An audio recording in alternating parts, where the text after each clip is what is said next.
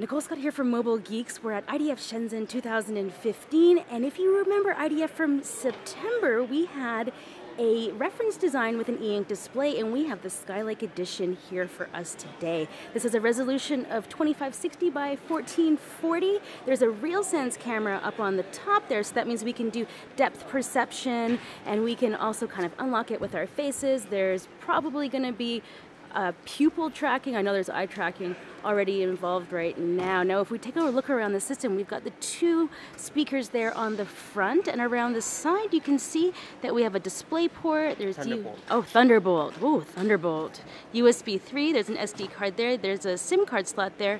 That would be your headphone jack, volume rocker, and then that looks like a screw.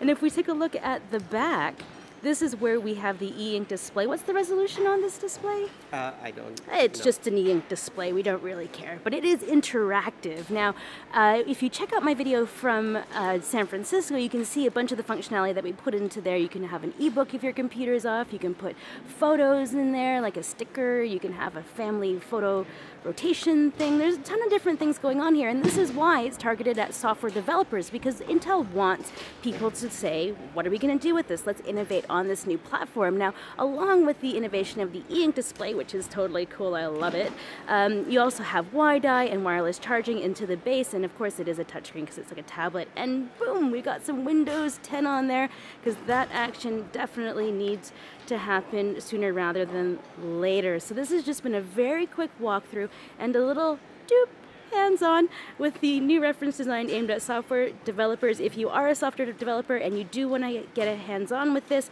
and maybe develop on it, check out my article in the description, and there'll be links to where you can try to contact Intel to get one of your own. Nicole Scott here for Mobile Geeks.